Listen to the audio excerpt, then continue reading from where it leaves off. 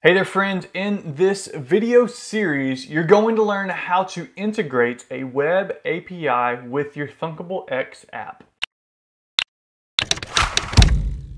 Well, hey there friend, my name is Darren and I started the Thunkable X YouTube channel to show you how you can make awesome apps for your iPhone or Android device without writing a single line of code. It's all drag and drop with the power of Thunkable X. And in this video series that we're starting, we're going over a API or a web API. API stands for Application Programming Interface.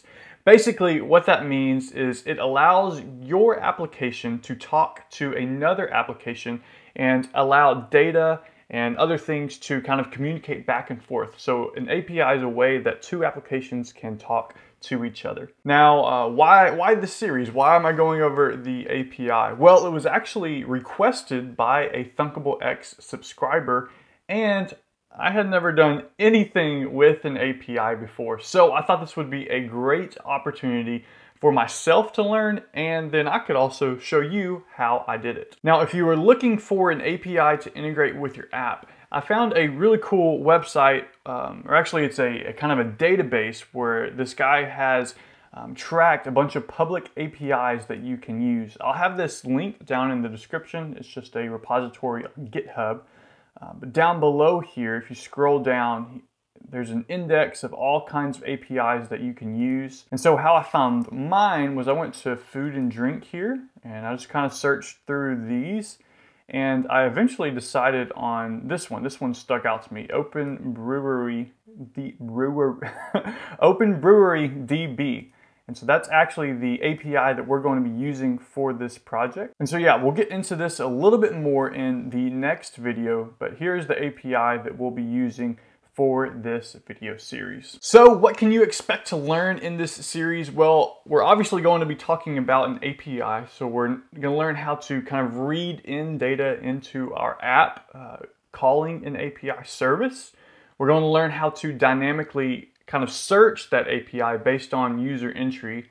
And then a few other things that I'm excited to share are actually showing a location on the map. So we're going to grab the latitude and longitude from the API to show a location on a map. And then another thing I'm throwing in there is the drawer navigation. So we're going to use some drawer navigation to kind of move around the app. So let's go ahead and take a look at the app that we're going to be making in this series.